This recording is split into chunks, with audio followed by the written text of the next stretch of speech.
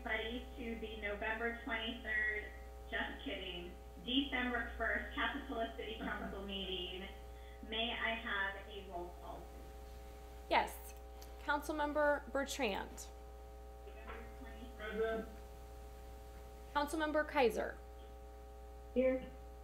Councilmember Peterson. Present.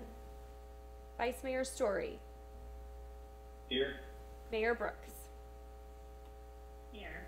Before carrying on to the rest of tonight's agenda, Chloe, would you like to share a few words?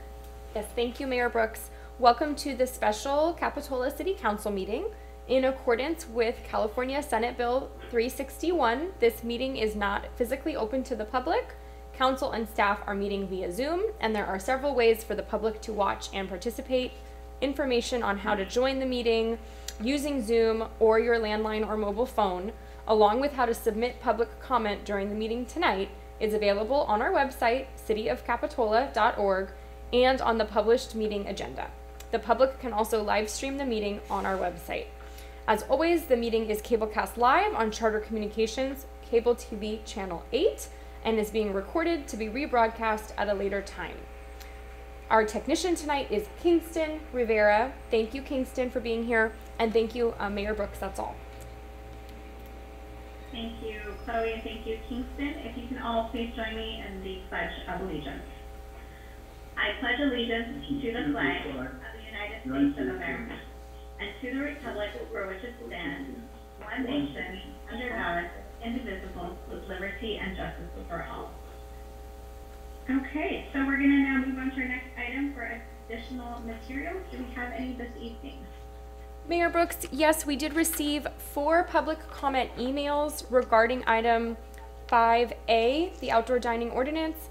In addition, 2 staff-provided items for that same agenda item were received. There was a survey and a usage data report included and distributed earlier this week. Okay, thank you very much. And for any additions and deletions? No changes to the agenda. Great. So now moving on to oral communications. This allows time for the members of the public to address City Council on items not on tonight's agenda. Would anyone from the public like to speak?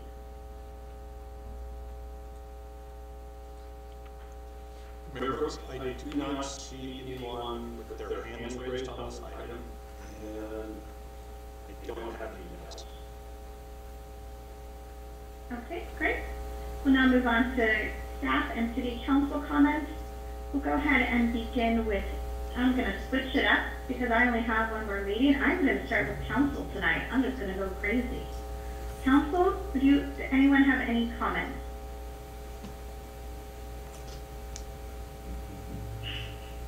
Councilmember Bertrand, was that a hand raise or was that a no?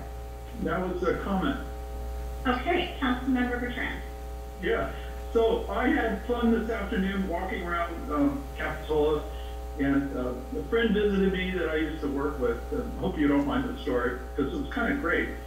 And he said, you know, my wife comes to buy to Capitola all the time, but I don't know anything about it.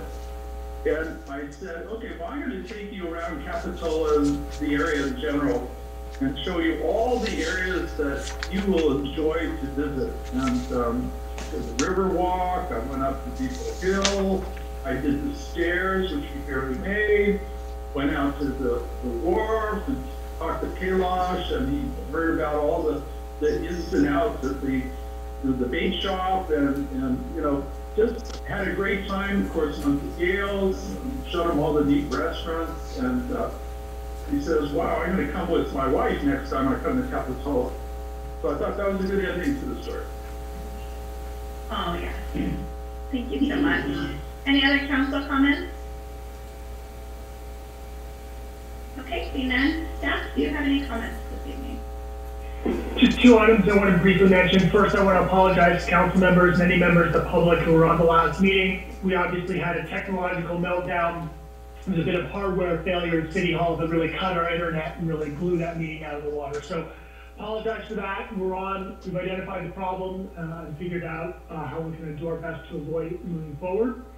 Secondarily, you may notice that this meeting is being live cast on YouTube. This is part of our transition to our new agenda management software. We're not on the new agenda management software yet, but we're testing it out this meeting. Just wanted to give everyone the heads up. Thanks so much, Jamie.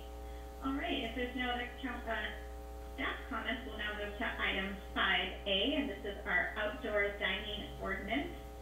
The recommended action as we get started here is to consider planning commission recommendations regarding the draft outdoor dining ordinance, and either, there's two options, provide direction on the draft ordinance and consider a schedule for a first reading and adoption, or introduced by title only, waiving further reading of the text and ordinance of the City Council of the City of Capitola, repealing and replacing the municipal code and amending the municipal code as listed related to outdoor dining in the public right-of-way. Or number two is to consider options to extend, terminate, or modify the temporary outdoor dining program currently scheduled to end on January 3rd. And I'll go ahead and turn this over for staff for presentation in a second. Councilmember Kaiser? Thank you. I do have to recuse because of my employment at Paradise Beach Girls, so I have a financial conflict. Thank you. Thanks so much, Councilmember Kaiser. We'll see you in a little bit. And now over to staff. Okay, thank you, Mayor Brooks and Council. Can you see my slide okay? We can. Okay, great. This evening we're going to go over a draft ordinance, or two draft ordinances for outdoor dining. My slides to move forward. There we go. This is broken into two items this evening as the mayor introduced. The first is a draft ordinance for a permanent outdoor dining program, and then we'll also be asking for a decision from the City Council related to the temporary outdoor dining ordinance, whether or not to, or not ordinance, the emergency order, whether or not to extend it. It's due to expire on January 3rd, 2022. With that, I'll give a brief overview of our outdoor dining to date. In the spring of 2020, the council had an emergency temporary outdoor use permit order. In April of the following year, 2021, the City Council directed staff to develop a program for a permanent outdoor dining program in the village. In June and July, we came to council first with two surveys, one from the public and whether or not there was support for a future outdoor dining program, and also the restaurant. And both came back positive in wanting, the majority supported a future program for outdoor dining. And then in July, we talked about key program elements the City Council would like included in a future ordinance, and they allocated $10,000 for a prototype design. In October, I took the first draft ordinance to the Planning Commission. At that hearing, they gave initial feedback on the ordinance, but asked that we notice all residents within the village. So we went kind of beyond what you typically do for a draft ordinance. Noticed all the village residents. We also placed public notice on every outdoor dining deck in the village. So, and then they continued the hearing to November 4th. On November 4th, there was good turnout, and the Planning Commission provided input on the draft ordinance, but they recommended essentially to delay the adoption of the ordinance until a prototype design was complete. And within that, there were three significant changes that they made within their recommendations. So the first significant change was to remove the sidewalk dining as included in the ordinance, also to modify the locations of the street dining, and in terms of timing, as I mentioned, to delay the ordinance until a prototype design is in place. The reason for this was they wanted us to ensure that the best design fits the ordinance, and that angled parking, we look at the design for angled parking and make sure that fits the ordinance, and to ensure that on-site bicycle parking requirement can fit within a future design. One other thing the Planning Commission brought up at that hearing is with new dining decks throughout the village, they asked that staff at a later date really look at the parking that's associated with the residential parking within the village, wholly with our parking permits, and whether or not we should be modifying what areas of the village people can park in, residents can park in. So not tied directly to this, but a future project. So before you this evening, there are two ordinances. The first ordinance is the Planning Commission recommendation, which modifies the sidewalk. It removes the sidewalk and modifies locations of street dining. And then the ordinance 2, which is the Planning Commission recommendation, but it has the original City Council direction for the location of sidewalk and street dining. So within the sidewalk dining areas, I'll go over the difference between those two ordinances. Ordinance 1, the Planning Commission recommendation, removes all sidewalk dining. Ordinance 2 allows sidewalk dining in the mixed-use neighborhood, mixed-use village, community commercial, and regional commercial zoning districts. And then within the mixed-use village, it would be limited to Monterey Avenue and the Wharf. And then for street dining, within the Planning Commission recommendation, it's limited to Esplanade and San Jose. And the ordinance 2, reflecting the original direction of the council, is limited to the Esplanade, San Jose Avenue, Capitola Avenue, and Monterey Avenue. And the timing is also listed on this slide. The components of the ordinance that are the same between both ordinance 1 and ordinance 2 are all listed on this slide. So the number of total parking spaces would be 25. There would be 2 bicycle parking spaces required for every auto space removed. One thing the Planning Commission added was an option to pay into an in lieu program and to identify a future common space for bicycle parking within the village. In regards to sound, the Planning Commission prohibited amplified sound in all music. Originally, it was just a prohibition. They prohibited amplified sound, but they also added all music. Signs, 1 business identification sign and 1 menu sign would be allowed, both are limited to 2 square feet. They added guidance for accessible materials, and they added a new requirement for activated space. There was concern walking through the village, seeing many of the spaces not utilized Monday through Friday. So this would require a restaurant to be open a minimum of 5 days per week, and utilizing those spaces during that when they're open. New requirements were added for stormwater and utilities. Maintenance standards were added related to trash, the upkeep of plants, keeping them alive, and keeping the areas clean. Within the administrative policy, it now requires City Council to authorize any modifications to the admin policy. And there originally was an allowance for a conditional use permit to have outdoor dining on private property. This section was removed. If the council would like us to look at that further, I would suggest that we spend more time on that. We really focused on the outdoor dining decks, and if we're going to look at outdoor dining for private properties, it really needs more staff time to make sure we have the right review criteria in there for future ordinance. So early on, before bringing this to Planning Commission, I worked with the Coastal Commission, and they reviewed our draft ordinance. And how we have it written now that went to Planning Commission, they were in support of. They provided edits, and we added their red lines into the ordinance. Their direction initially was to reduce the overall amount of outdoor dining from the original COVID-19 permits. We had over 50 permits in the village. We're now proposing 25. They also suggested the program be temporary to ensure that the goals were within the Coastal Act are met. So they suggested between 1 and 5 years. The current draft is for 3. And they suggested dedicating funds from outdoor dining to reinvest in coastal access, and that is also included in the draft ordinance. And as I mentioned, there's prototype designs which are proposed as an administrative permit within the new ordinance. The Coastal Commission will allow a blanket coastal development permit that would be applicable to any restaurant utilizing the prototype design. So it would be an administrative approval.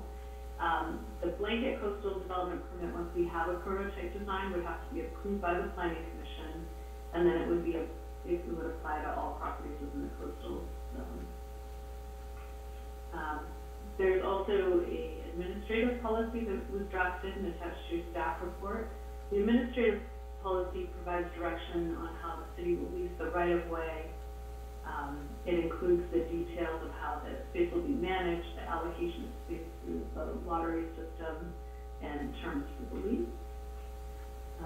So here's an overview of what is in our administrative policy at this time. A lot of it is repetitive from the ordinance, but the lottery system is explained within the admin policy. The fees are zero. The current fees would be at 0. We would not provide construction assistance to business, but would provide free prototype designs if they choose to use them. The charge for rent would be $3,400 per parking space per year. Encroachment permit terms would be up to 3 years. The maintenance requirements are the same as what we have in the draft ordinance, and then safety requirements as well.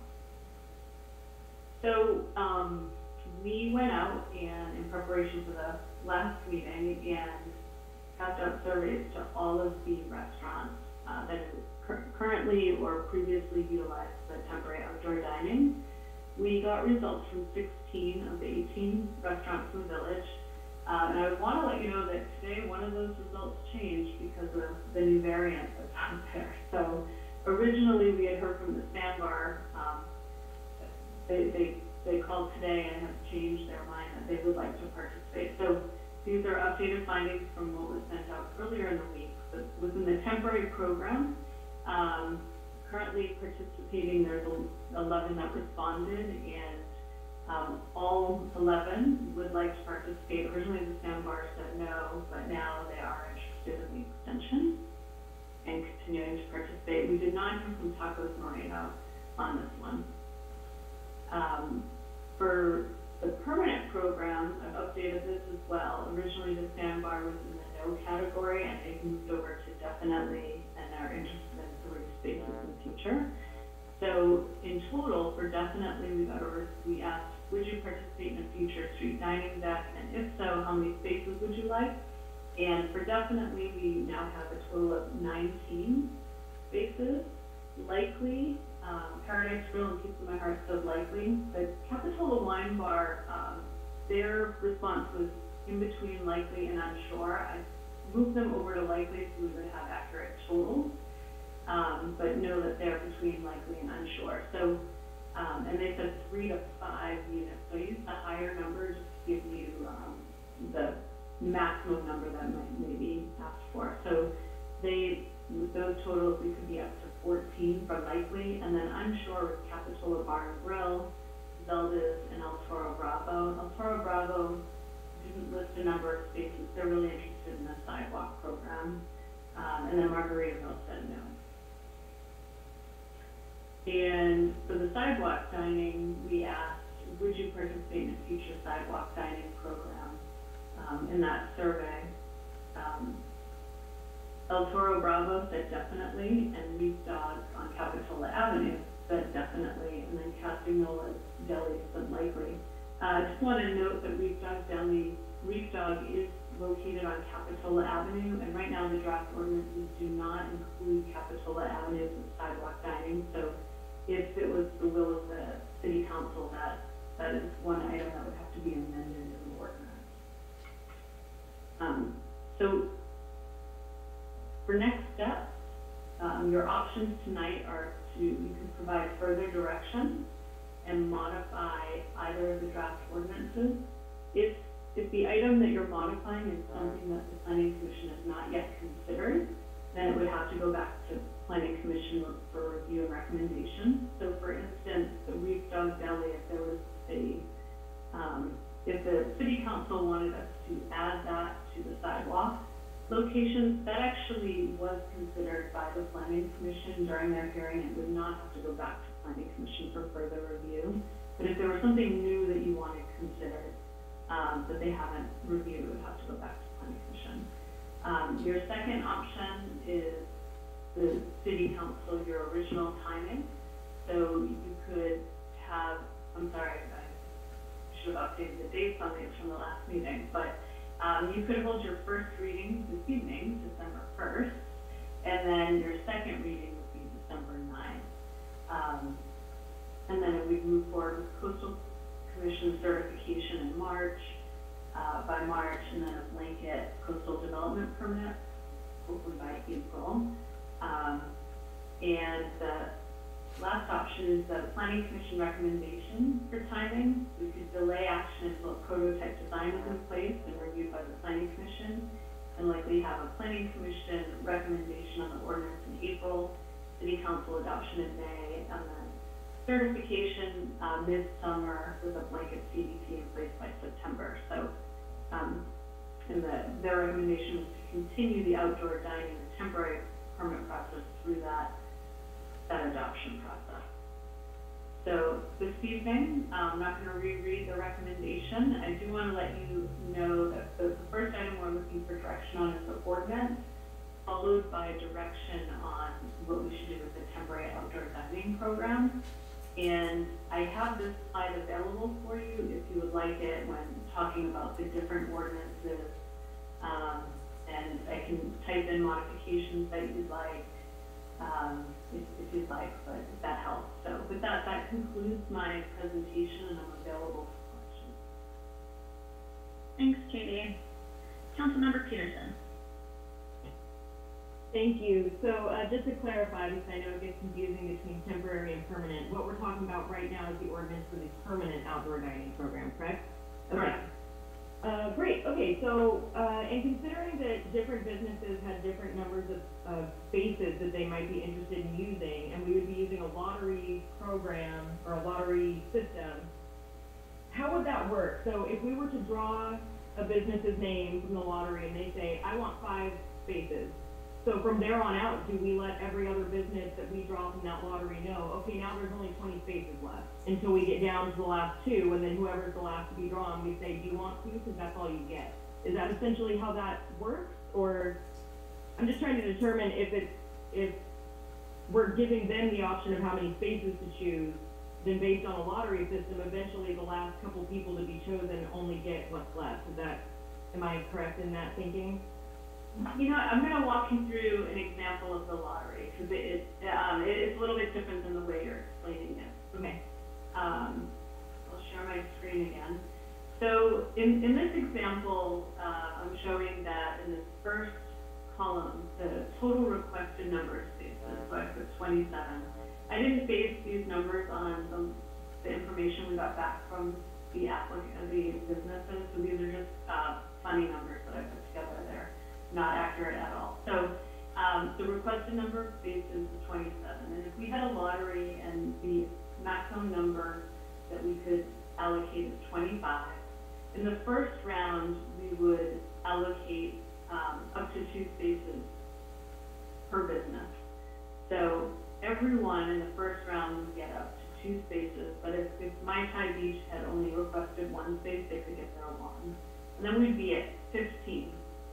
Then we'd hold a next round of lottery in which there's only 5 businesses that are looking for additional spaces at that point. So we would pull, and everyone would get one of those 5. And then at that point, we're at 20, and there's 7 left, or 5 left. So then we hold the third lottery, essentially, and there's this scenario, they each get 1 more. So in this scenario where Tacos Morenos asked for 6, they only ended up with 4. And realistically, they could have only asked for 5 to start off. But so that's how it would end up. Every round we'd add another 1. Let me see. And in this example, we show 33 spaces, and there's more than 12 applicants. So in the first round, we'd only give out 1 per business, and then the second round is really when you get that, you can only give out 11. So only some restaurants would get 2, while others would only get 1. Got it. Thank you. Does that make sense? It does. Thank you. I love that you had a slide ready to explain this question there.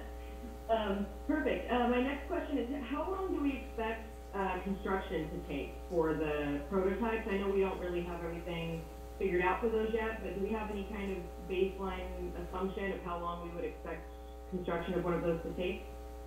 So at this point, we're hoping to start the design process in January, and I think the design process will at least go to planning commission twice, and then we'll have to have the blanket CDP. So I think we're looking at a couple months for design process. In terms of construction, I'm hoping it's within like a month. They could be constructed, if not faster. But... Okay, great. Thank you so much. Vice Mayor Story. Yeah, thank you, Mayor Brooks, and thank you, Katie. I had 3 questions, and the first one involves the Planning Commission request to delay the approval of the ordinance until the prototype designs are created. And I know you stated the reasons. I wasn't quite sure of the connection between the ordinance and those prototypes designs.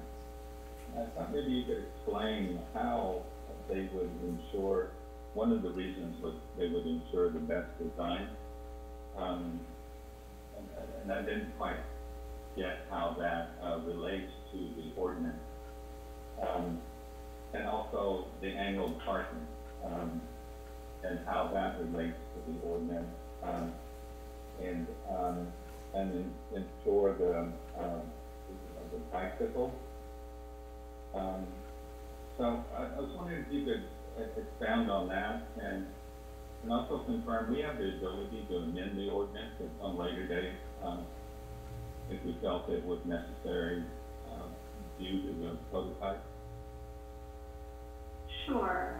So, yeah, the Planning Commission really wanted to make sure we get this ordinance right the first time, and they wanted us to, their recommendation was really they were supportive of extending the temporary ordinance, or temporary order in order to have a prototype design developed that they could review the ordinance against. So one item that was brought up a couple times was the bicycle parking, and when the bicycle parking requirement is that for each space utilized, each parking space utilized, the restaurant will have to provide 2 bicycle parking spaces. The bicycle parking spaces can either be located in the street dining deck design. It could also, if they have ample private property, they can put it on their private property. Or they can opt in to the in lieu program, which if they didn't want it to utilize part of their dining deck area, they could pay future fee that we need to come up with, depending on where the community outdoor dining shared parking for bicycles would be, and figure out what that fee is. They could pay into an in lieu fee to actually have it off-site, centrally located. So that came up at the second meeting, the in lieu option. So it kind of, having that option almost, it alleviates that issue of whether or not the design will work with the bicycle in the prototype design, because they could always opt into this in lieu parking idea. But the Planning Commission was concerned of how would bicycles fit with that requiring 2 bicycle parking spaces per space. So if there were 3 parking spaces, they'd be required to provide 6 bicycle parking spaces. So there's concern with that, with eating up the space for the outdoor dining. And then the angled parking is unique for Capitola. There's not many areas that are dealing with angled parking and outdoor dining. And it does, it changes the layout, and they just wanted to make sure that the ordinance aligned with it. We really don't have any standards in the ordinance that say that all dining decks have to be at a 90-degree angle or a 45-degree angle to the sidewalk. So there's nothing getting in the way of a future prototype design being angled or at a 90-degree angle. So I don't really think that really inhibits what a future prototype design could be, but they were hoping to see the design first just to make sure sure that it was the best design for the village prior to moving forward with it. Yeah, and that's Yeah, and just to follow up with that, Katie, our ordinance as it, well, I'll call it ordinance number 2, which was the original ordinance. Well, and it currently in its resubmission provides for bicycle parking. It provides for both possible options of being built into the prototype or the in lieu program. So we would have both of those tools available to us once we approve the ordinance. There's actually 3 options for them. They can build them into the dining deck, they can utilize the in lieu, or if they have private property that's available, they can also put it within their own private property. Good, excellent. I also wanted to just a general question about the current temporary parklets and whether do we have insurance requirements and indemnity agreements with the businesses currently? I'm sorry, could you repeat that? Yeah, I was asking whether we currently have insurance requirements and indemnity provisions in our temporary parklet program. Yes, so as part of the temporary parklet program, prior to issuing a temporary COVID-19 permit, we required each restaurant to provide us with their insurance documentation, indemnifying the city up to $1 million, I believe. Yeah. So that was done for every outdoor dining spot that was activated. That requirement was in place for even the temporary COVID-19 permit. Yeah. And my last question, Katie, is about the parking permits for village residents and for village business employees. You know, in our 2 large parking lots behind City Hall. Do we have on the books or currently provide for any kind of reduced or eliminated parking fees for village residents and village employees? I may need assistance from my coworkers. Thank you. Hi, good evening. I can answer that. Yes, we do have a employee permit parking program that I believe it's under $10 a month, and I think it's $6. That allows them to purchase a permit with the business. They have to be an employee there, and then what they do is they get that permit and they can park in the lower lot, and it's like $6 a month. Chief Daly, does that program take into consideration the fact that this parkless program will be reducing further the number of parking spaces in the village? Well, the program that we currently have was put in place prior to that, and so it's really to just offset any. We're just trying to really offset any employees that are parking down there to create more parking for the visitors and residents and stuff like that. We offer a similar program with the Junior Guard Parents Club where they get parking as well during the summer. Does that program apply to village residents? It does not. So we have a separate village parking, the resident parking permit program. That's another one that's depending on how many off-street parking places that they have, and there's a lot of caveats to it, but that's separate. Okay. Yeah, thank you very much. Appreciate it. Okay, and I have one more follow-up, Councilmember Story. You had asked about the ability to amend the ordinance in the future, and yes, we can always bring back an amended ordinance if there were any issues between the prototype design and the ordinance as drafted. Excellent. Thanks, David. Can I expound on that just for a quick second. Do keep in mind, though, that the ordinance requires Coastal Commission certification. So the process to amend the ordinance it's more complicated than other ordinance amendments. Do recall, though, that there's also a policy attached to this that sort of implements the ordinance, and the policy can be changed without Coastal Commission review. So in the future, the easiest changes to make would be the things that are contained in the policy and consistent with the ordinance. We can change the ordinance. It's just not a streamlined process as amending the policy itself. Got it. Thanks for that clarification. Thanks. Councilmember Bertrand. Thank you. I like the discussion about residential parking. This issue is brought up a couple emails that I think we've all received. It's not personal conversations. People have been in my house, as a matter of fact, about the ability to get parking spaces that they were promised over time, and they are residents down there. So the competition, as we all know, is difficult for parking spots. And as Sam just brought up, maybe our programs in the lower parking lots could be advertised a little better, or notices make it easier for them to know there's other options other than just right on the Esplanade parking areas.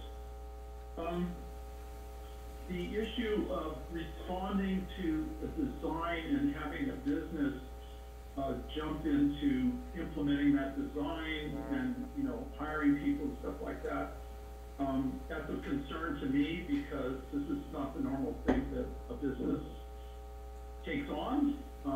Some might be better than others, like Zelda does a lot of remodeling, for instance. And Councilmember Bertrand, if I may, I just want to, we're still on questions, and I just want to make sure you get your question. I am on a question, and I'm just trying to lead up to it. Thank you, Mayor. So my issue is that timeline. So can city provide some options for them in terms of maybe contractors that we know, or some development along that line? And a little bit longer than a month, it might take them longer to figure out who would do the implementation of a design that they like. That's my first question.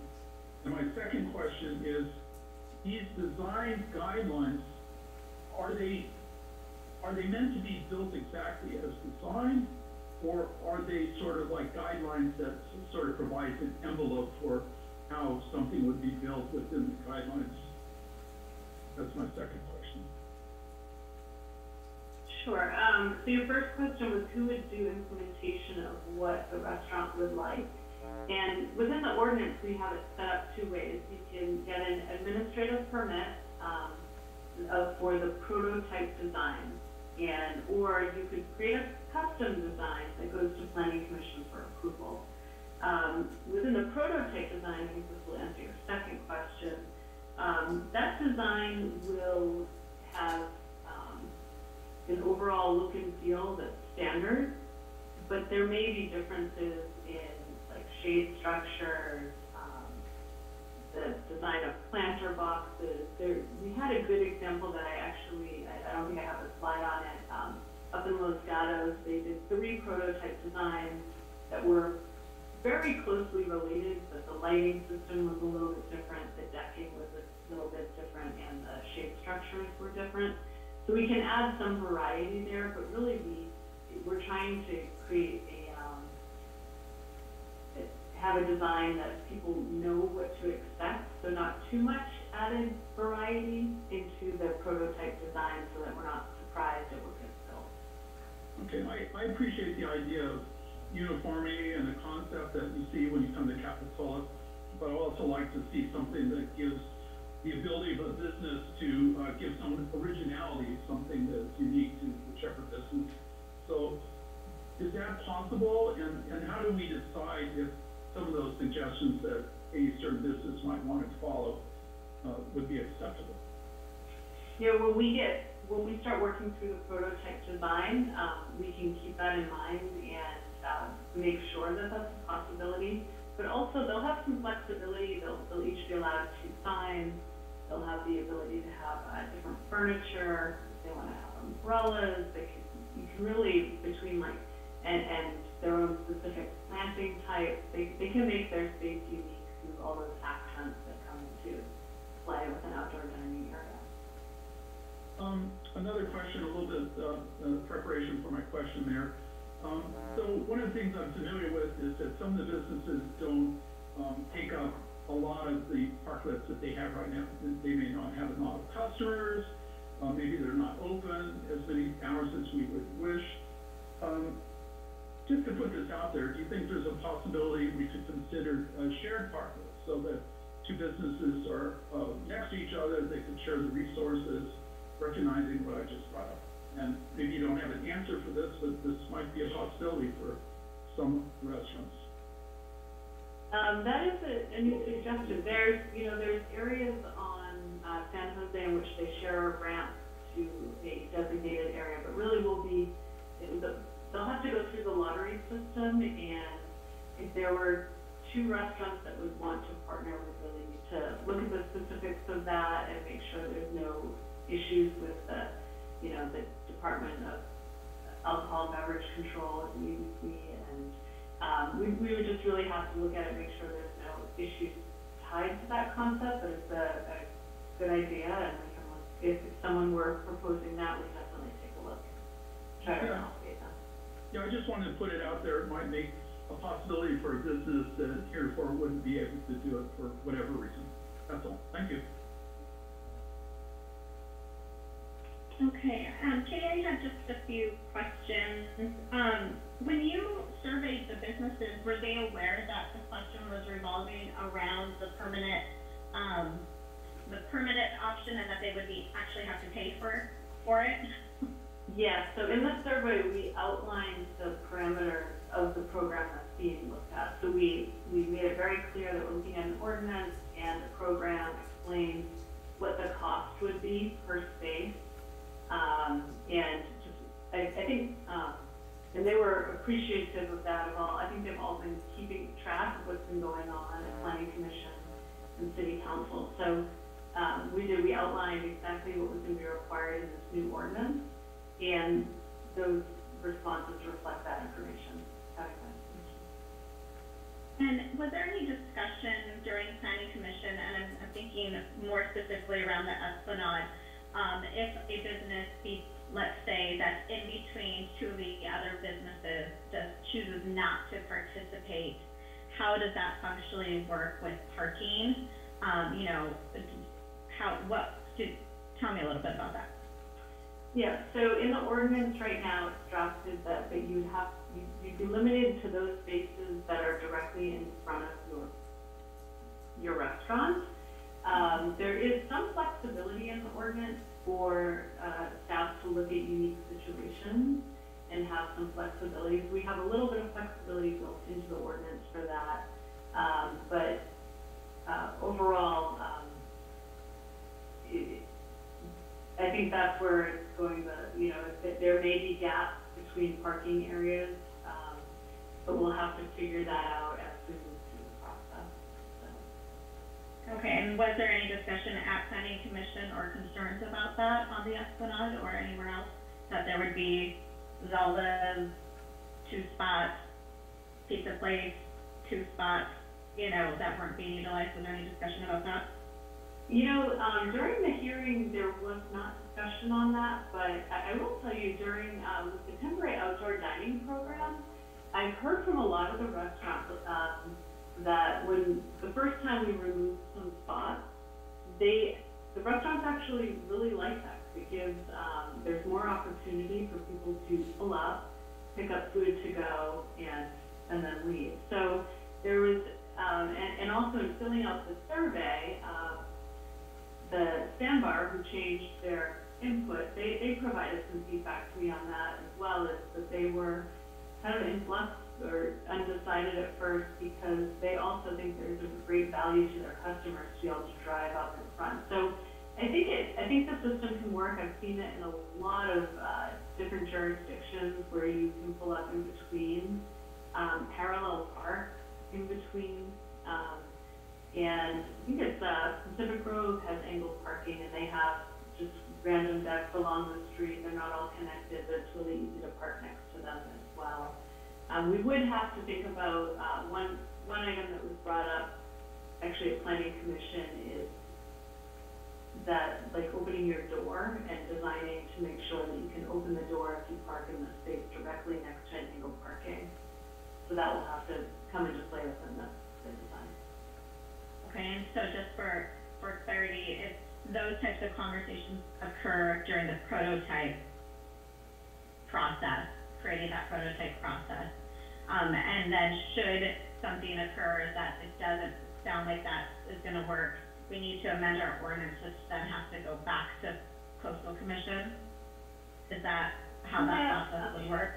Well, right now, there's nothing in the ordinance that would prevent us from making sure that the prototype design is 1 foot off of located a foot back from the parking space next to it. So there's nothing like in the ordinance that would need to be amended under that scenario. And there's also nothing in the prototype design that would limit whether or not we have a 90-degree angle or an angled parking spot. So. Okay. And then lastly, we're surveying current restaurants, and with just how businesses are, and we see what businesses open and close and shutter, do we have anything written in our ordinance about change of ownership and should they not want to participate, or if they have some sort of outdoor dining that they want to dissolve, do we have anything around those situations? So that will be in the administrative policy of how we deal with the leases and how it would continue, the option would continue to the next owner.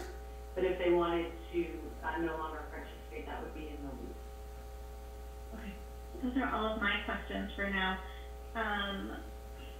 All right, let's move this to our attendees. I have one question. Oh, Councilmember Bertrand, excuse me.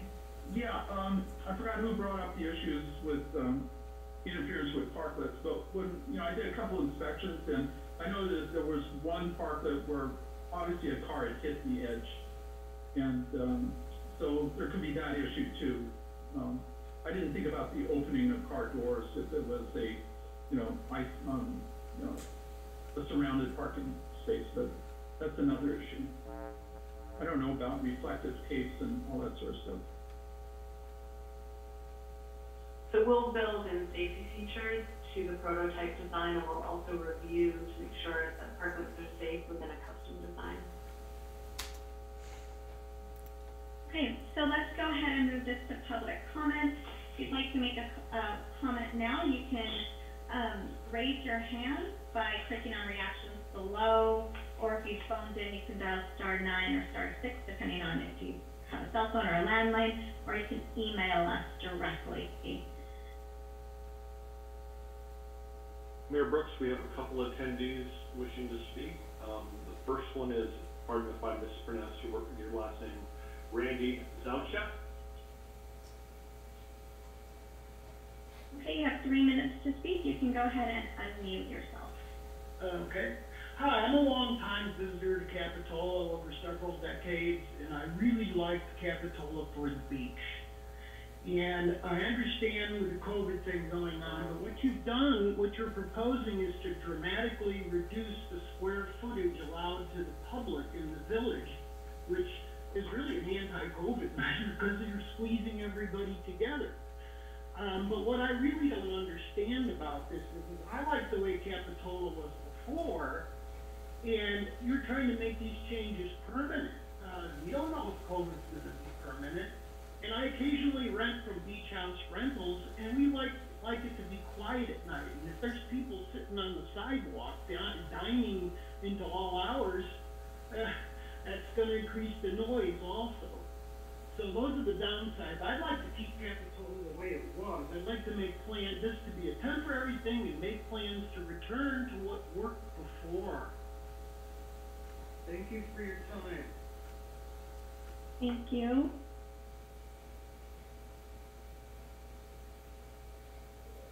We have Linda Smith.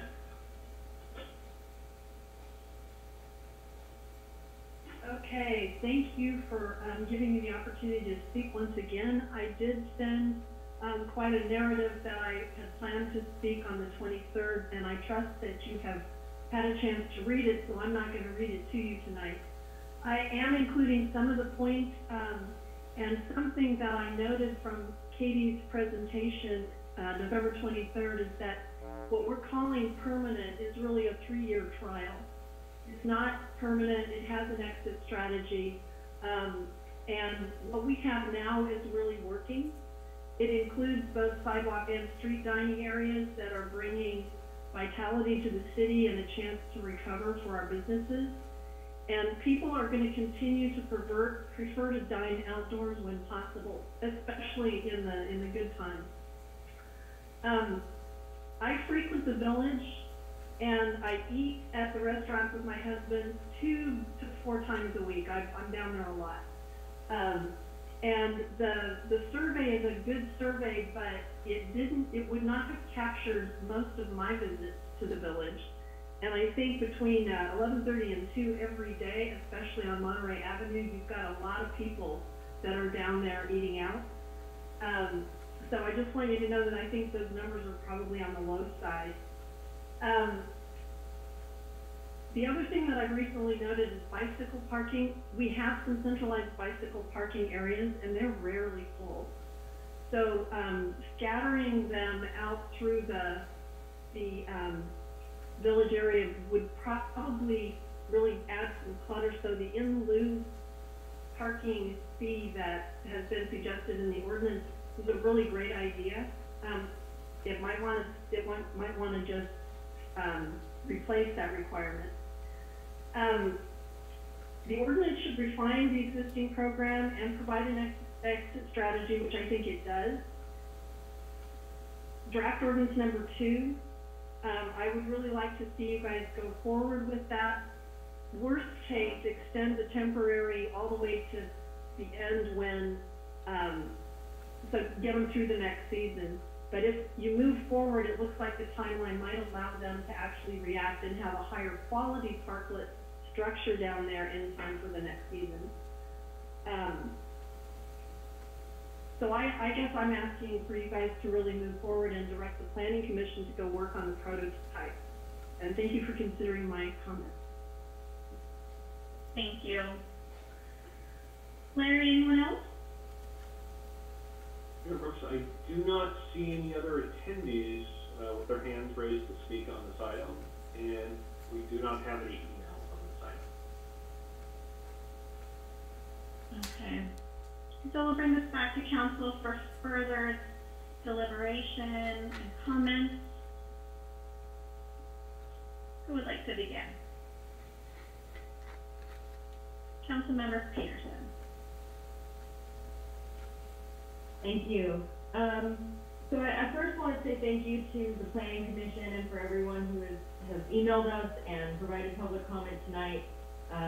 Lots of time and effort have gone into the consideration, as well as staff. Thank you so much, Katie, and everyone else who's worked on this. A lot of time and effort gone into consideration of this permanent program, or as mentioned in public comment, a program that would have a 1 to 5 year trial period.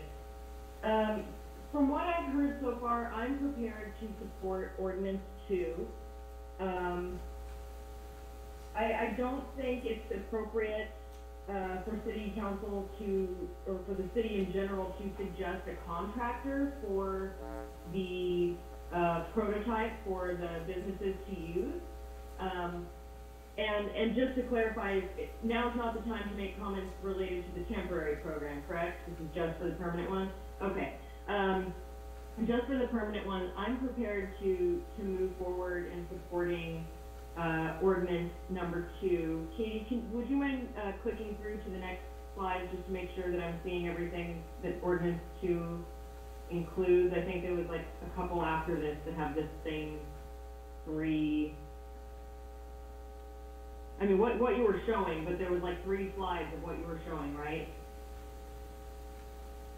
Sorry, I didn't mean to make things more complicated than they already are with this item.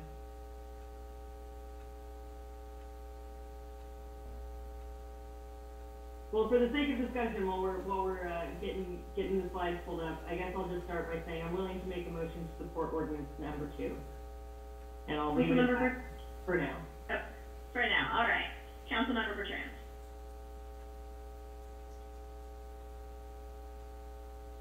Councilmember, you are muted.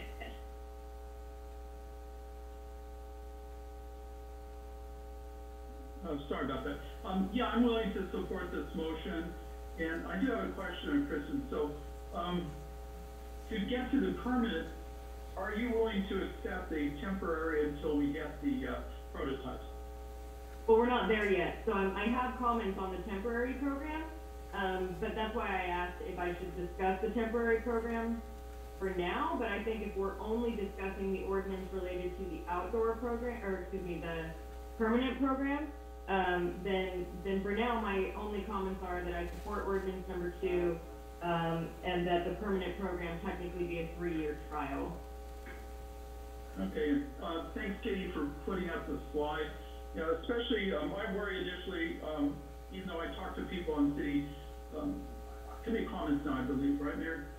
So, I was worried that they were gonna, cut out Capitola Avenue, so I see that's in there. I too would like to thank city planning.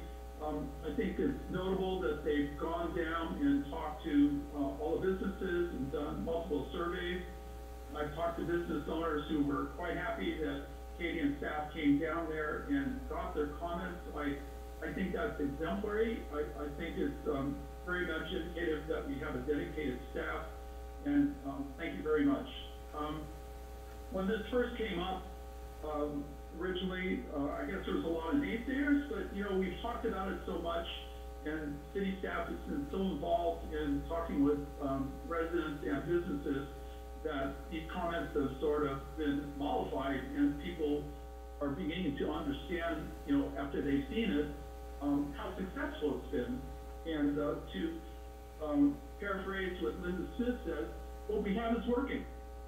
And what better confirmation do you have when you see people enjoying themselves, coming to the visit Capitola, and you know, just making this a place that is very inviting. And I do understand that it's not quite like what Capitola was, but it's a new Capitola. It's a Capitola that many people are now enjoying, and you know, businesses are finding it a little bit easier to stay open, which is really, I think, a great benefit. So I'm glad to support this motion. Thank you. Vice Mayor Story. Yeah, thank you, Mayor Brooks. And sticking to the motion, as I understand it, in order to allow sidewalk dining on Capitola Avenue, we would have to include that in the ordinance. Since we have a current business that has a sidewalk dining little table, I just want to confirm whether or not that is the case, and whether Councilwoman Peterson would be willing to add that to her motion if it's necessary. Can you clarify, Vice Mayor Story? I'm looking at ordinance 2, and it says that Capitola Avenue is already included. Oh wait, I'm sorry. I was looking at street side dining. For sidewalk dining. Yes, I'd be willing to include that. Right. Well, thank you for that amendment, and hopefully the seconder will accept that. I accept. And so, yeah, I would certainly support that option. Mayor, may I make some general comments now about that? Thank you so much. And I also want to start by saying how much I appreciate the work that the Planning Commission has done, the staff has done on this, very complicated and significant transition to our village businesses. But I want to tell the Planning Commission that I respect their work, and for the most part, I think our motion is in alignment with their recommendation, except for the issues about which streets are eliminating certain streets and eliminating sidewalk dining. And in those in general, I just think, I don't know that we should categorically eliminate the Esplanade and I'd strike that, I mean, Monterey and Capitola Avenue. Some of our, I think, best parklet activities have been on those streets. And as well, you know, with the sidewalk dining, they have, you know, worked and functioned well. Obviously, we need to, as a city, need to make sure that they are accessible, that they continue to be ADA accessible. But, you know, El Toro Bravo, I think, has done a very good job in their sidewalk programs. And, you know, they are limited in being able to move out into the street. And looking at El Toro Bravo specifically, I think that if in order to improve that design, if you know the trash can that's in front of their business and the bench that is in front of their business could be moved, that would accommodate more space both for them and for the pedestrians. And also, you know, the use of the barrels in front of El Toro Bravo, I think, also unnecessarily takes up sidewalk space there. But overall, I support, you know, Capitola moving outside, and I think in general we need to do that from a public health standpoint. And I think that, you know, obviously the city has a financial interest in being sure that the businesses in the village are maintain their viability and thrive. I think the consumers moving forward, and especially that we're still in the midst of the pandemic, but I think even afterwards, the consuming public is going to want to have more outdoor dining options, and in order to continue to attract visitors to Capitola, we need to provide those options in order to stay viable. And there's also the interest here, because I think, well, you know, over the 40 years that I've been a resident here, we have attempted and strived to have people move their parking into our parking lot. And I think this is now a meaningful way to be able to attempt to do that. And as a part of that, I would like to see us look at providing incentives for the residents and employees to be able to have permits to park behind City Hall, and at a much reduced cost, since their parking options are now going to be less than what they once were. Well, I guess my other comments are about the timing and the temporary program, and I believe that's going to be a separate discussion and motion, so I'll reserve it until then. Thank you. Thank you, Vice Mayor Story. Thanks for playing by the rules, everyone. I know it's hard not to intermingle the two items. You know, my comments in regards to outdoor dining is, I support this because in order for us to really see the vision come through, really to see it transpire to something beautiful and sustainable and great for our community, we have to move forward with this ordinance. I've been really disappointed in the way it's been looking out on the Esplanade, and I really hope that with all of these with this ordinance in place and with the prototypes and with the support of the city, that we can really make it look beautiful. And if it doesn't, we've all talked about, that there's an out, there's a way that we could say, well, then you can't do this. And that's what makes me feel good about supporting this today. So I appreciate everyone's time and effort on this, and really look forward to seeing what will become of it. So with that, Councilmember Peterson, for formality's sake, I'm looking at the language on the item 8B, and I think that is our formal formal way of introducing or to approving this. And I'm gonna ask Samantha, our city attorney, to review that language, with me.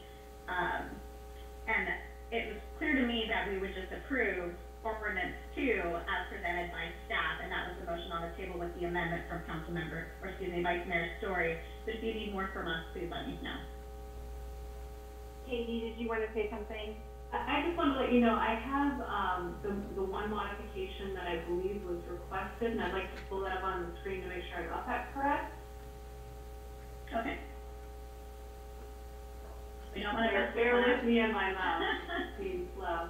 So what I heard in the friendly amendment was to add Capitola Avenue to the locations where sidewalk dining could occur within the mixed-use village. And that was to ensure Race Deli would be included, as mentioned in your staff report earlier. Does that cover it? Is that what you need? That would cover it, yes. Okay. So I believe that is what the motion is on the table, to accept ordinance 2 as presented by staff with that amendment to the sidewalk dining section C1B to include Capitola Ave. Samantha, do you need me to read the item 8B, or is that okay for us presented? I'll just confirm it to make sure that we have the text regarding waiting for the reading in the record. So I think that Councilmember Peterson's motion was to introduce by title only, waiving for the reading of the text, an ordinance of the City Council repealing and replacing Municipal Code Section 17.96.170 and amending Municipal Code Section 17.120.030 related to outdoor dining in the public right-of-way, with the amendments just articulated by Director Herlihy. Did I get that right, Councilmember Peterson? You took the words right out of my mouth. Yeah, that's exactly what I was trying to say. Excellent. Thanks. Okay, so we have a first and a second on the table. Chloe, you can have a roll call, please. Councilmember Bertrand. I agree.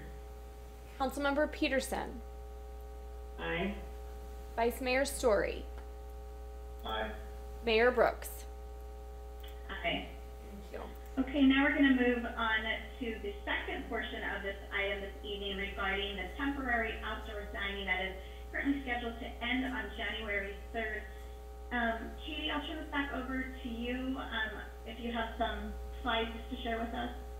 No, I don't have any additional slides. So tonight we're just looking for direction on the current emergency order is due to expire on January 3rd, 2022.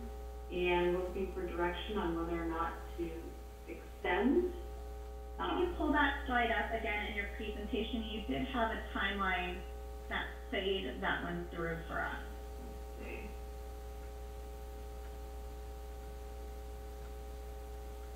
And while Katie's doing that, Samantha, do I need to go up to questions to the public and back again, or does this just continue? No, it's at the mayor's discretion, but the items, you have already gotten out public comment on the items, so you do not need to do it again on this section of the items, if we're doing it with one item. Okay. Council members, I will go back to public for this item just in case someone forgot to mention anything, but while Katie's looking at that, actually, I'm going to wait for that to come up before I go to public comment. So this slide shows how the ordinance will play out with the City Council's timing. That most likely will have Coastal Commission certification in March, a blanket coastal development permit in April, and hopefully at that point we can move forward with permits. So just for clarification, since we've waived the second, or excuse me, yes, we're going to have the second reading on December 9th. Yes. And then it'll go to Coastal Commission for March 2022, and then hopefully all good by April. Any questions from council about this? Councilmember Peterson. Thank you, Mayor. I just want to confirm, I always want to make sure that I'm understanding correctly before I make any motion or decision. So if we were to, theoretically, extend the temporary program through April, then that would mean that at the end of April or at some point in April, those who are temporary would have to pull down their temporary outdoor dining. Those who had gotten permits would be able to begin construction on their permanent 3-year outdoor dining program. So there essentially would be that month of April in which the temporary stuff goes away, the permanent stuff could begin building, correct? Theoretically, we should have a blanket CDP approved by the Planning Commission in April and be able to open up our lottery. So. Great, thank you. And the temporary would have to go away in order to build the new permanent. Okay, great, thank you. Councilmember Bertrand.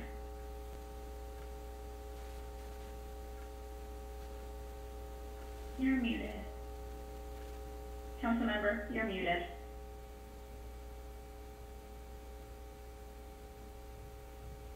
I pushed the space bar, I thought that works. Okay, so once it goes into lottery, so this starts a clock. So how long will that extend, and is this enough time? I just want to make sure the businesses have enough time, and that's why I mentioned a couple of things earlier in terms of trying to help them out, trying to get qualified contractors, because this is not their normal thing. I'm interested in how much time this would give the businesses that win the lottery, et cetera, to get everything together. If we have the coastal development in hand in April, that will, the permits through the city are free. So we won't be holding them up at that point. They just need to apply and show where it will be. And the review process there will be very quick turnaround if it's a prototype design, because our building department will have already looked at this. Right. So the turnaround there is fast. I would expect probably construction in like the later half of May or early June based on this timeline. The only thing that would slow this down is if the coastal commercial certification, if they ask for an extension beyond the 60 working days, that they're allowed to review the ordinance before it goes to hearing. So they do have the ability to ask for more time, and it could be up to a year. But where they've reviewed the ordinance prior to the Planning Commission, I don't foresee that happening to Capitola, but it may be that is the one hiccup that could occur between now and then. Okay. Yeah, I don't want to extend too long because it extends into our busy period for the businesses. You know, they would like to get this done sooner than later for the summer crowd. Vice Mayor Story. Yeah, thank you once again, Mayor. Katie, just I want to try to better understand the transition from the temporary to the prototype design. Once the prototypes are approved and the lottery is held, or we determine how many restaurants want one,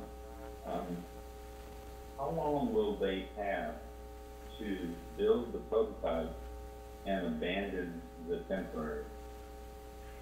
So abandoning the temporary will be dependent on your decision tonight. So if the city council if the city council extends the temporary program through, say, the last day in March, then on April 1st, all of the temporary outdoor dining has to be out of the street on that last day.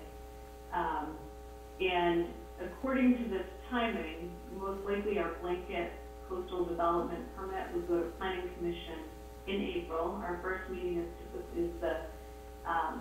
the first Thursday of April is when that would go to Planning Commission. And then there's an appeal period for a CDP, so we would have to, there'd be an appeal period for the coastal permit that would likely take effect in May of 2022. So I think think the planning commission, the city council extending it either through March or late April would be a fair extension that wouldn't get in the way of the new decks being built.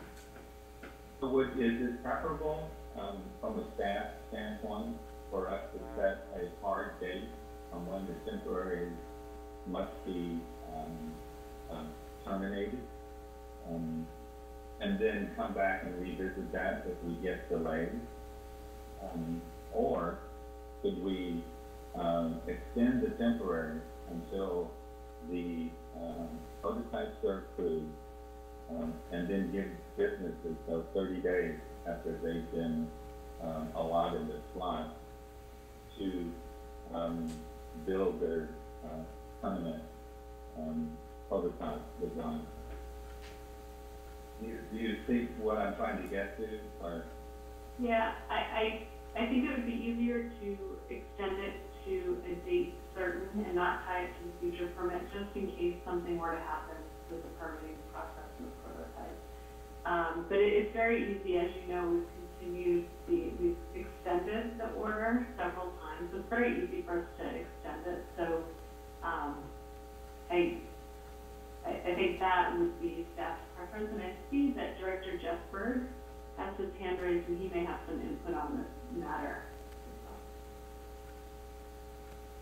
And so, I just wanted to point out that the policy that's included in the packet, the administrative policy and how we're going to administrate this, once we have the ordinances in place and the prototype approved, if we have to do a lottery, we have a 45-day period where we'll accept applications to the lottery. That can be amended later on to approve that policy, but that's what's in there now. And as far as construction, they are given 6 months from the time they're issued a permit to finish construction of their deck. Again, that's amendable, but that's what's in the policy at this time. So I just wanted to make those points. Thank you. Right. Thank you for that clarification, Steve. Helpful. Thank you. Okay, any other questions? Let's go ahead and go to public comment then, in regards to the extension of our temporary outdoor dining ordinance. For those watching, we've moved on to that item. Mayor Brooks, we have one attendee wishing to speak on this item, and I think we have at least one email as well. Right. Here's Linda Smith. So thank you once again, Mayor Brooks, for the opportunity to speak. And I first want to tell you that I really appreciate the amount of deliberation and very thoughtful questions and things that you as council members have brought up this evening. And I really, my hat's off to all of you. Thank you very much for your consideration.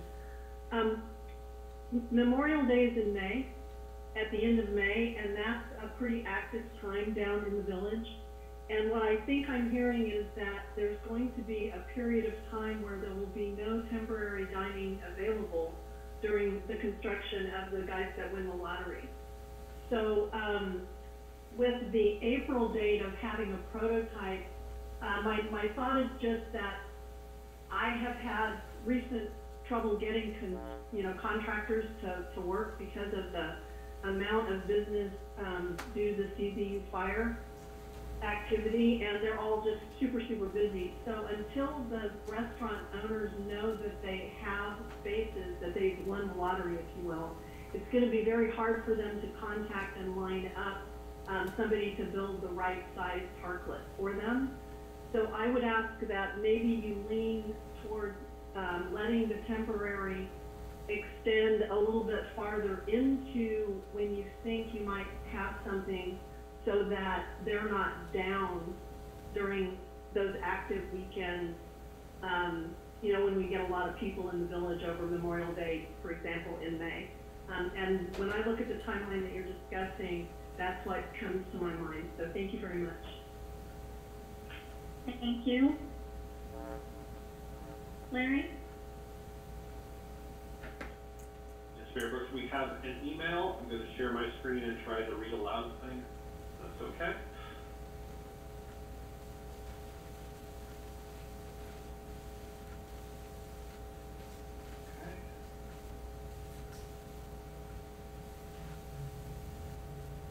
Good evening, Madam Mayor and council members. Having previously weighed in on this temporary outdoor dining program, I do not intend to repeat myself other than to point out, this program was introduced to the Capitola community as a temporary measure in support of our business community. Residents and our visitors have given over valuable parking to business in the Capitola village as a temporary measure in support of business. It is now time for business to return the favor and reopen this valuable parking to the residents and visitors of our beach community. I therefore urge the Capitola City Council to terminate this temporary emergency measure in favor of all members of our community, not just for the use of private business. With all due respect. Signed. R. Eric Fawcett, 40-year Capitola resident and homeowner.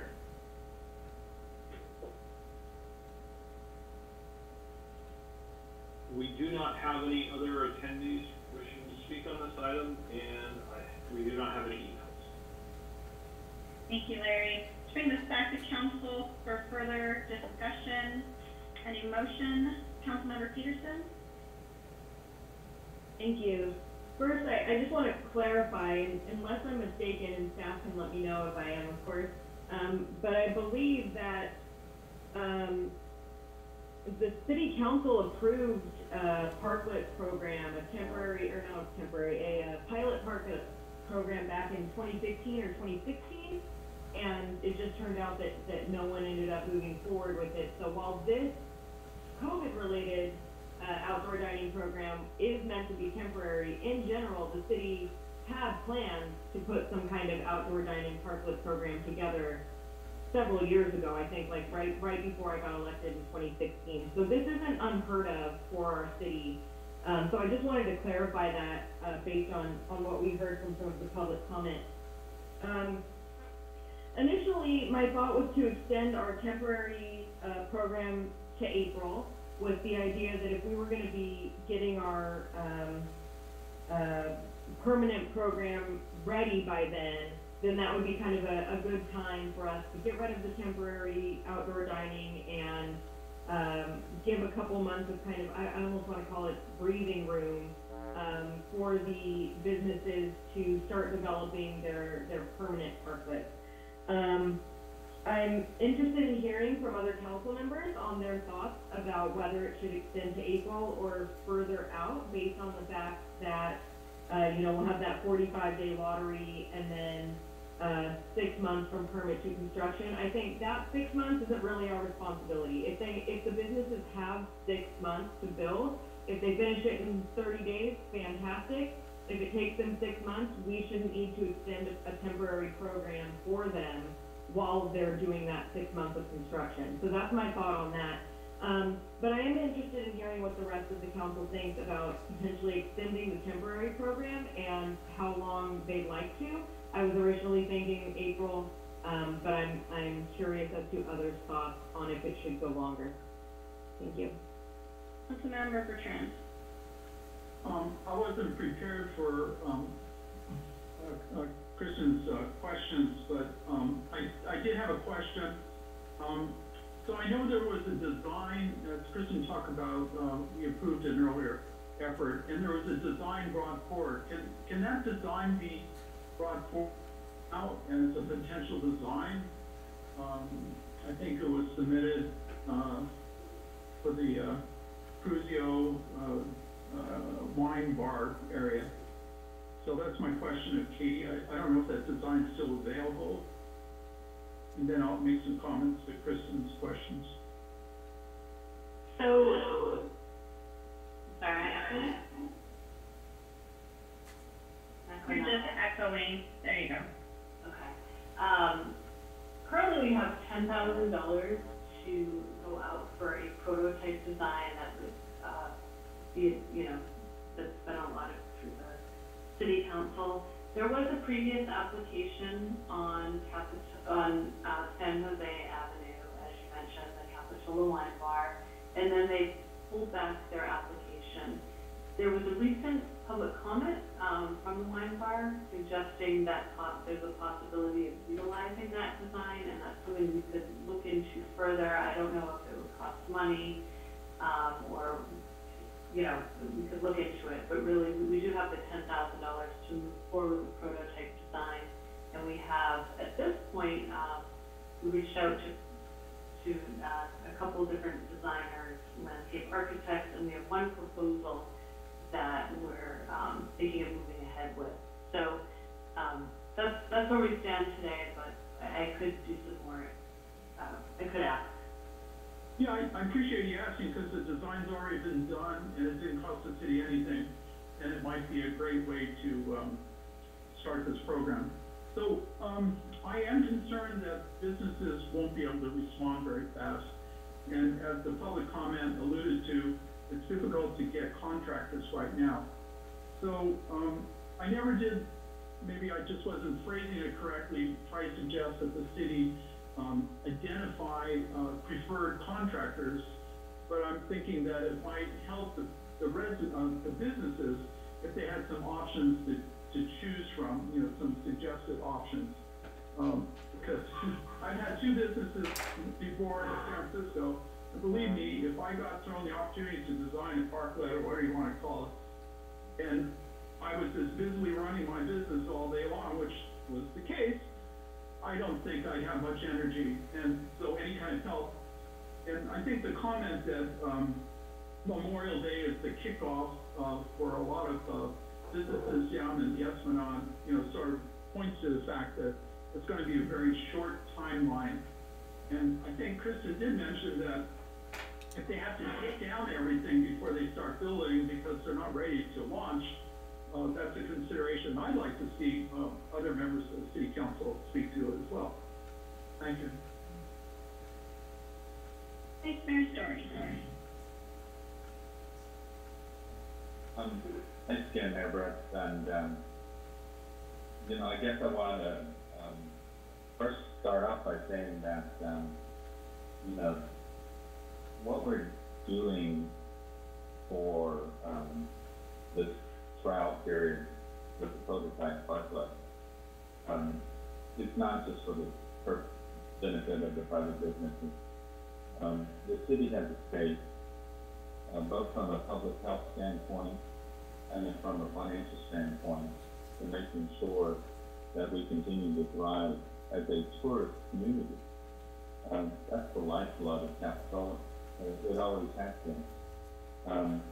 And the COVID is not going to be a one-off event. As we've seen, it has continued to percolate and perpetuate. And as we've seen again with a new variant and being found in Capitola, not Capitola, in California,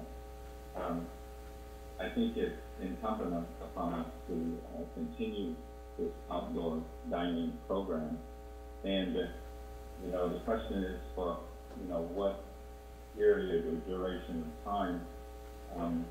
And frankly, you know, it seems to me that we should continue it with all the information that is before us at this point until after Memorial Day, in other words, to June 1st. And I think that, I mean, ideally at that point, we'll have the prototypes. Hopefully we'll have the lottery. We know which restaurants are going to participate. And I think that they should be given, after that, 30 days to complete their prototype construction. And if they haven't, they can take the 6 months if they like, but then the temporary parklets would go away after 30 days. And they'd be given that a lot of time to do the construction.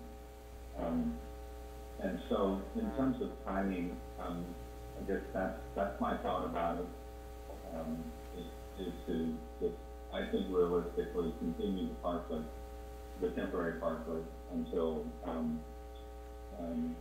May 31st. And then assuming that everything else is in place, that they only, you know, they'd be given an additional 30 days, and prototype's not up, then the temporary goes away. So that's my thought, and I'll make that as a motion. Okay, we have a first it's on the table from Vice Mayor Story to extend the temporary outdoor ordinance to May 31st. And before, I just want to make a quick comment to just address what the question was from Councilmember Peterson. And, you know, honestly, all of these dates are so hypothetical at this point. You know, a lot can happen.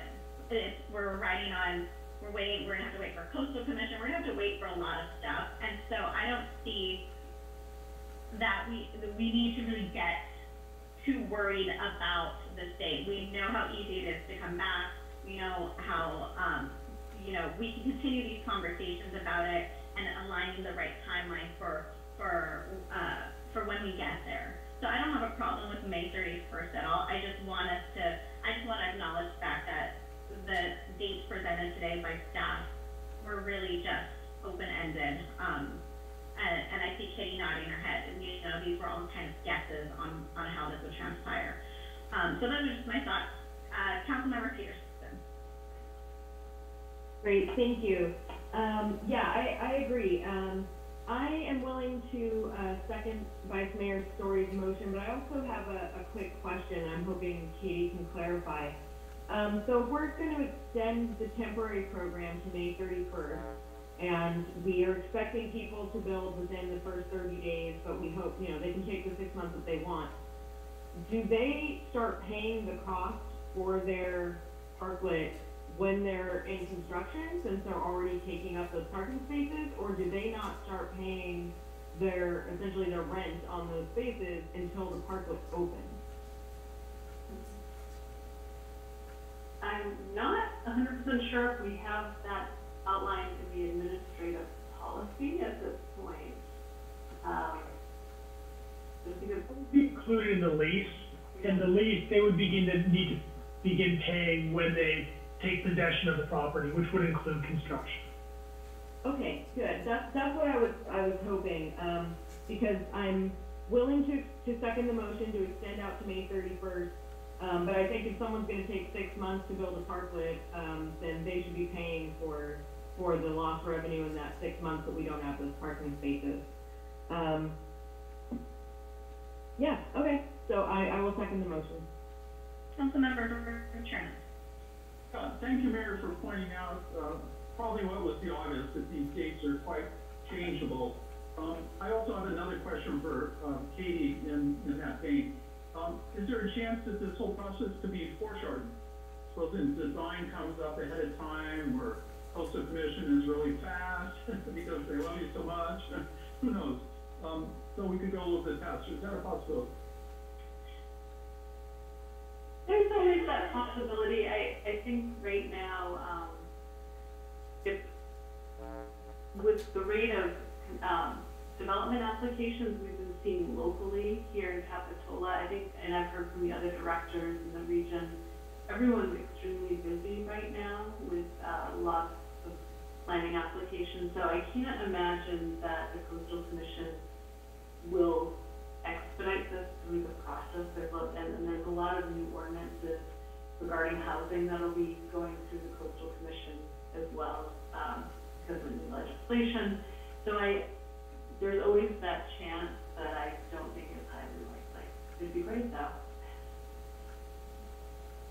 Thank you. Okay, so we have a first and a second to extend the outdoor dining,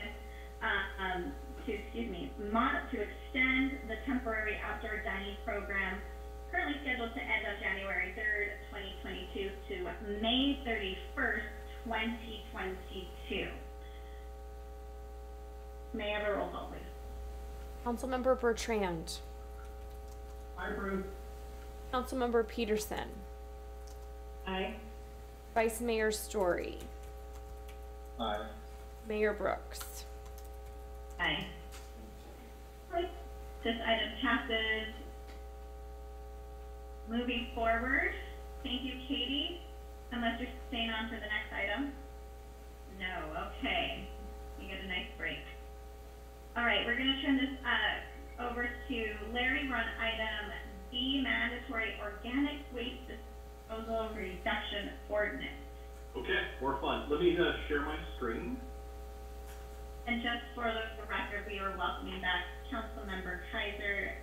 Nice to see you. So, share my screen. Oh, don't want to share sound. I had done that earlier. Okay, can you see my screen okay? Great. Before you today is an ordinance to basically address some changes in state law. In 2016, the state of California passed SB 1383. We have discussed this a couple of times with our waste disposal agreement last year, as well as our updated franchise agreement, that the 1383 is driving a lot of changes in the industry. One of the big pieces of it is establishes methane reduction targets for jurisdictions as well as the state. And part of the requirement is local jurisdictions are required to adopt a mandatory organic reduction ordinance by January 1st, 2022. So enacting Chapter 804 of the Municipal Code, Solid Waste and Edible Food Recovery, will allow the city to meet this requirement.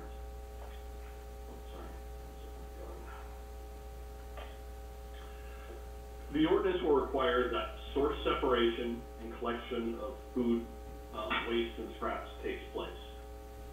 We will need to develop a program for monitoring compliance. We will do this in conjunction with Green Waste as well as the Monterey Regional Waste Management District. The development of a edible food recovery program.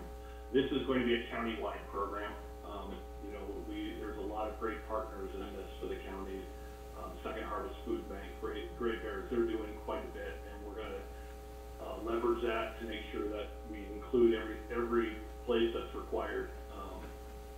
In addition, we're going to need to conduct outreach and education. We're going to be working with Green Waste Recovery on this. In fact, they should be getting out communications to all customers either by the end of this week or very beginning of next week. And another part of this is we need to procure and track purchases of recycled paper, which we already do. We have a environmental purchasing policy, but we also need to add some things about purchasing recycled organic waste products. We are going to be bringing an updated policy to council probably in January at some point to address the changes for this, but this is not part of the ordinance. Kind of overall how this program on a big picture is going to work. The food scraps will be included in everyone's green carts. You know, right now the green carts are designed for kind of yard trimmings. The processing at Monterey Regional will include certain types of food scraps, and I'll go into that. This is going to be collected by Green Waste as part of the regular collection process. It's included in new franchise agreements, and included in that franchise agreement are the costs associated with that, and they were approved as part of the approved collection rates. Kind of overall what is going to be accepted at this point. Make sure we understand that this is a very, this is going to be changing over time. This is what currently can be accepted. You know, we all hope that, you know, other things will be added as we go along, but this is what's going to start. What they call all unpackaged food scraps. Food scraps is a term the state uses quite a bit, and this will be fruits and vegetables, cooked meats, cheese and dairy is the important thing, not liquid. This is, you know, maybe cottage cheese and things like that, but no milk or those sort of products. And all prepared food.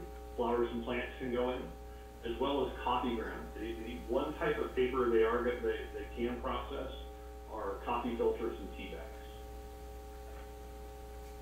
The list of not accepted right now is pretty large, but you know, we want to make sure that, you know, as part of this, as we talked about the monitoring, they're going to have to be very strict on what can go here. And as they find things that don't belong, they're going to have to go back and make sure customers understand why. Other than the coffee filters and the tea bags, no food packaging. The system cannot handle that at this point. Compostable plastics, I use that term in quotes because over the years we've found out that term isn't a hard target. People have changed what that means, but for right now they cannot go in the green bins. They're going to continue to go in the trash. the gray bin, just plastic bags, liquids as we talked about, no raw meats, other paper products cannot go in, pet waste and kitty litter cannot go in, and of course, recycling and trash cannot be included. So in front of you right now, the recommended action is to introduce the first reading by title only, and waiving the reading of the text, an ordinance repealing the current Capitola Municipal Code, Chapter 804, 8.04, which is garbage, and enacting Chapter 8.04, solid waste and edible food recovery. And I'm here to answer any questions. Thank you so much, Larry. Council members, any questions? Councilmember Bertrand. Yeah, question, Larry. Does this mean that processing is going to be different now for green waste? I've done various tours, I've been on certain educational things in terms of recycling, and so is this going to be processed any differently, especially since you have meat in there and such? Yeah, I mean, their processing is going to handle all this. So yes, I mean, I can't give you the exact how it's being processed, but it is being collected and it'll be processed at Monterey Regional. And so whatever they're using to include this, yes, it'll end up being processed differently down there. Okay, But from the end user, it's going to be included with the yard trimmings. Okay. So another question, I read the ordinance carefully, and it seems like home composting is allowed. There's no issues with that. Right? So I know there's several people that do that. And another question was, there was something about burying stuff in odd places. So there was a whole list of that. What is that all about? The model ordinance from the state included a lot of things we don't see, but it was one of the things that our city attorney's firm, people that helped us with this, included keeping that, because we don't want people digging a hole in their yard and letting it compost in a not correct manner. But that goes with any of the trash waste. We don't want people burying their own trash in their yard. Well, anaerobic recycling is one way to do it, but it's not trash, it's organic. Yeah, organics and anaerobic and organics are a problem. That's when the methane comes in. So I should stop doing that? Sorry, I'm just kidding. I couldn't help myself. It's really bad if you live in an apartment. That's when they really get mad. Oh my gosh, guys. That is. Okay. Any other questions? Straight to, yeah, I want to know who's the Sailor Moon logo. But anyway. Okay. We're going to now move to public comment. Now is the time to raise your hands down below under reaction, or if you've called in, you can dial *9 or *6, depending on if you're on a cell phone or landline, or you can email us directly at public comment. It works. I do not see the attendees with their hands raised on this item, and I do not have any emails on this item. Okay, so we'll bring this back to council for deliberation and a vote. Councilmember Bertrand. Well, I move that we approve the first reading of this ordinance, if that's the correct way, Mayor. Sure, so we have a motion to approve the recommended action to introduce the first reading by title only, waiving further reading of the text and ordinance repealing Capitola Municipal Code Chapter 8.04, garbage, and enacting Chapter 8.04, solid waste and edible food recovery. So we have a first. I'll second. And we have a second from Vice Mayor Story. There's no other comments. Can I have a roll call vote, please? Councilmember Bertrand. I approve. Councilmember Kaiser. Aye. Councilmember Peterson. Aye.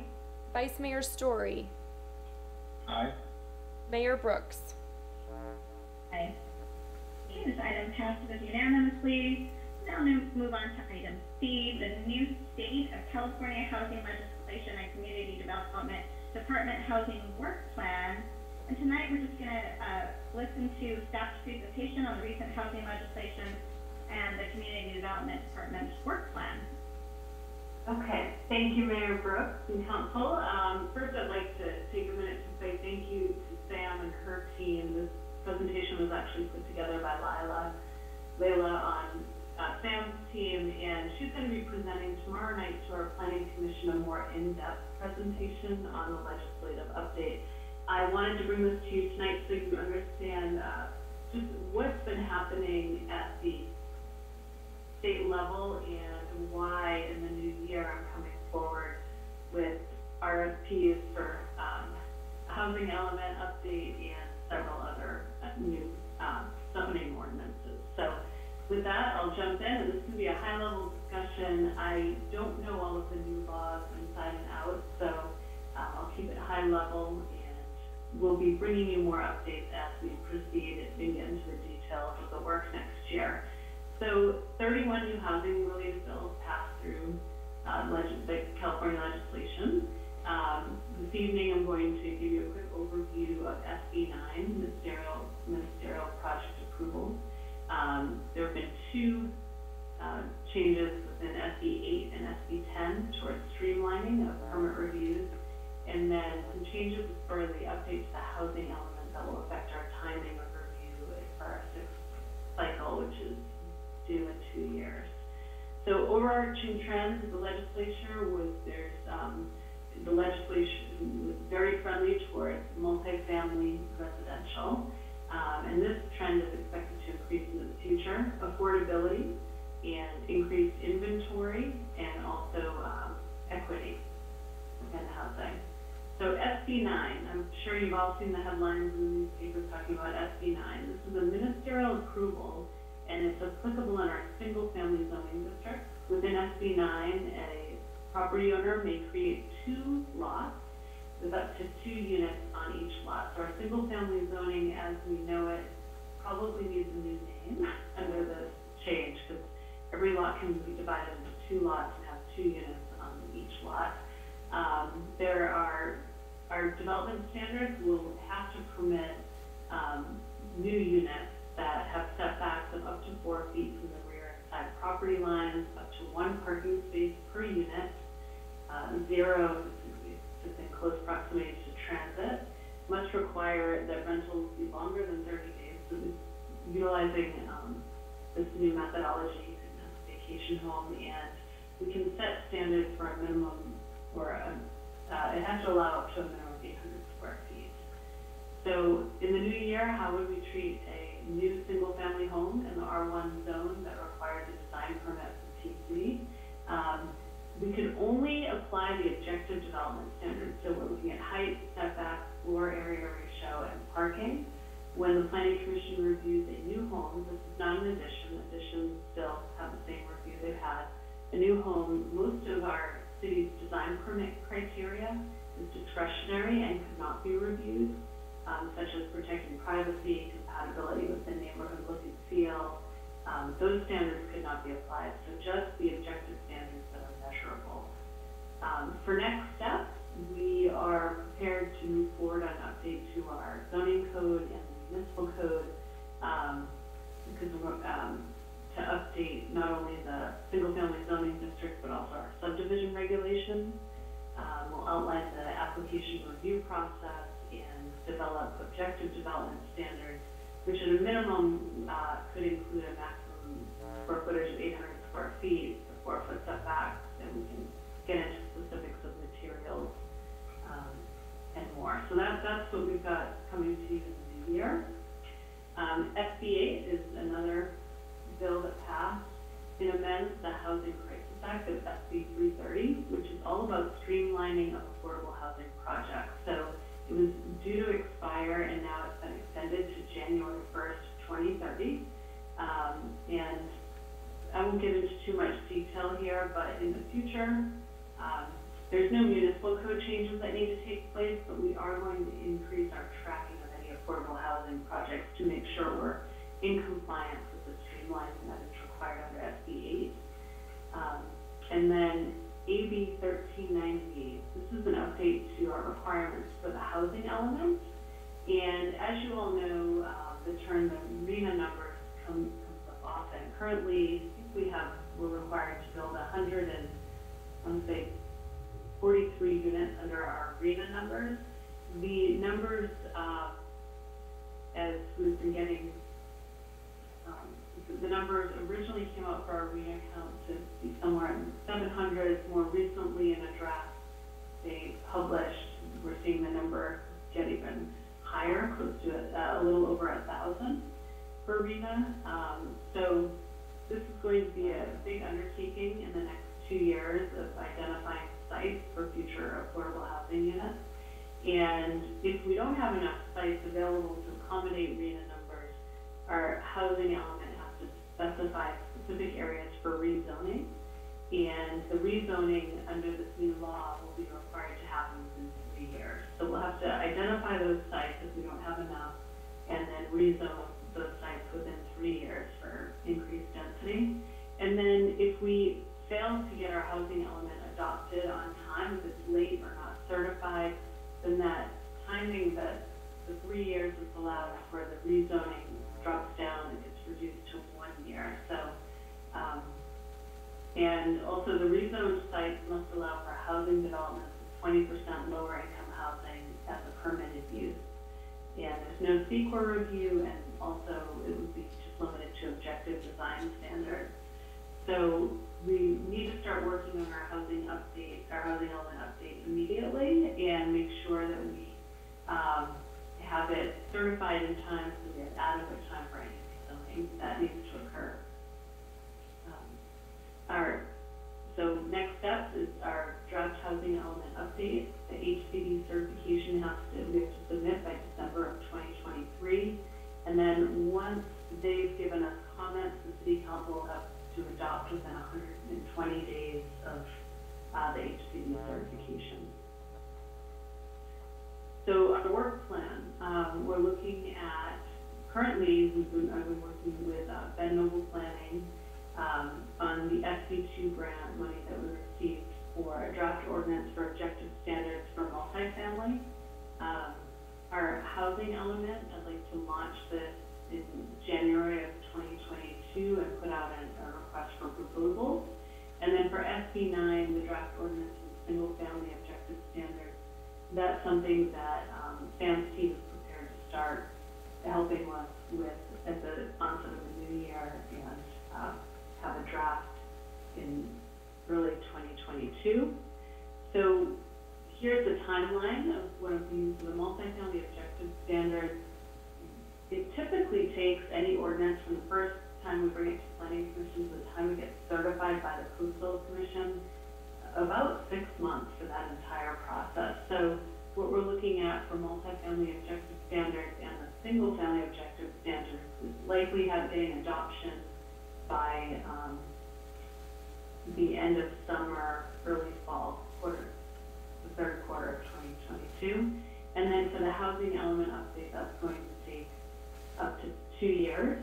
So I think we're going to have our work cut out there in terms of finding space for all the new RENA requirements. So I just wanted to bring this forth to you so you have an idea of when you see me in January and asking when we're starting to move ahead on these endeavors, I wanted to bring you in the loop and also be able to respond to community concerns because that SB9 is being talked about frequently. And with that, that concludes my presentation this evening, and I appreciate your time, and if you have any questions, I'm happy to answer. Thank you. Thank you so much, Katie. Council members, any questions for Katie tonight? Okay, seeing none. Oh, Councilmember Bertrand. So since this is the law right now, I guess our current housing element is completely out of date. No, right now we're in the 5th cycle of our housing element, and it will, we need to adopt the next housing element we need to submit it to HCD by December of 2023. So we're in compliance currently, and this, to stay in compliance, we'll need to make sure to meet this timeline for 2023. Well, They're 8-year cycles, the housing elements. no, what I mean is, yeah, we have an 8-year cycle on housing elements, but it seems like if we're, I mean, because of these law changes, my question basically is, it seems that certain elements in the housing elements probably are not in compliance with the current law.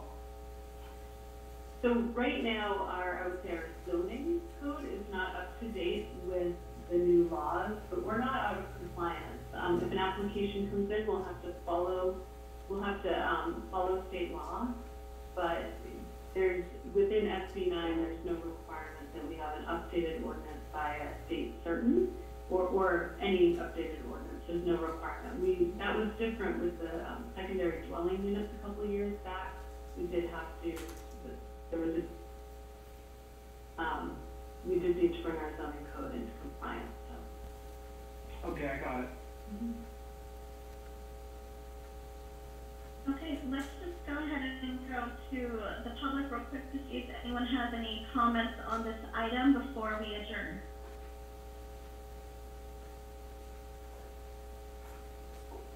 Mayor Brooks, I do not see any hands raised on this item, and we don't have any emails on this item.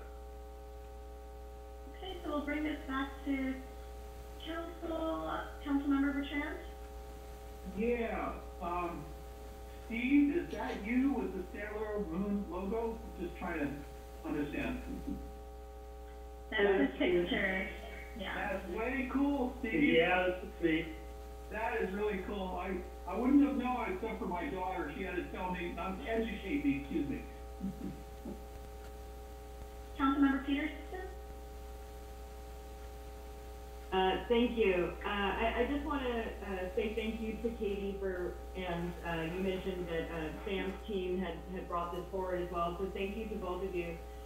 These issues are why in the last couple meetings I've kind of made a point of bringing up that AMVAG's working on arena numbers and these things are happening.